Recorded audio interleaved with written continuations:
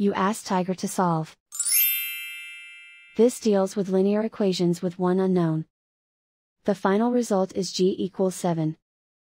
Let's solve it step by step. Simplify the expression. Expand the parentheses.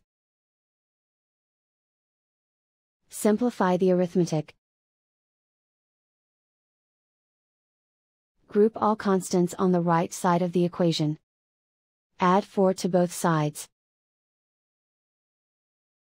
Simplify the arithmetic.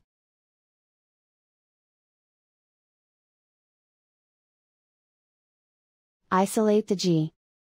Divide both sides by 4. Simplify the fraction.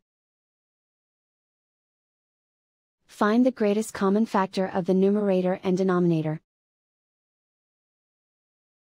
Factor out and cancel the greatest common factor. And so the final result is g equals 7.